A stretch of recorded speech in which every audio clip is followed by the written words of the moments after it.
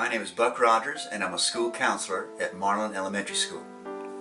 As I've been reading Inspiration for Your Soul, it seems like whatever chapter I might be in or whatever quote Slugger is giving, it applies not only to my life, but to the people that I serve at school, to the children, to the parents, to the teachers, also to those I minister at church.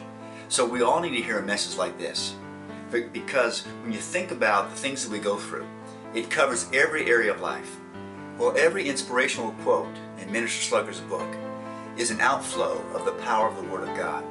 Slugger makes sure the Word of God leads the way, so that every quote that he provides not only is coming from Scripture, but flows through his life in a genuine and Spirit-led way. The book is not a one-read session.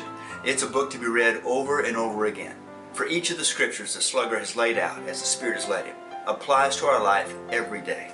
So I would encourage not only myself and my wife and others that would read it, but hopefully, as the Holy Spirit works in all of our lives, we can take the truth that's given through this book and through Slugger's own experiences, and it'd be a blessing to us, and we can pass it on to others. After reading Inspiration for Your Soul, I meditated on Slugger's closing thoughts, and this is what he said in the book.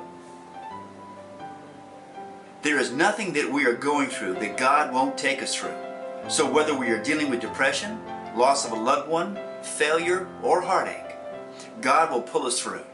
Because if we trust Him, even if we don't understand why we're going through a specific trial, we will find peace in the midst of pain. Now that's inspiration for my soul.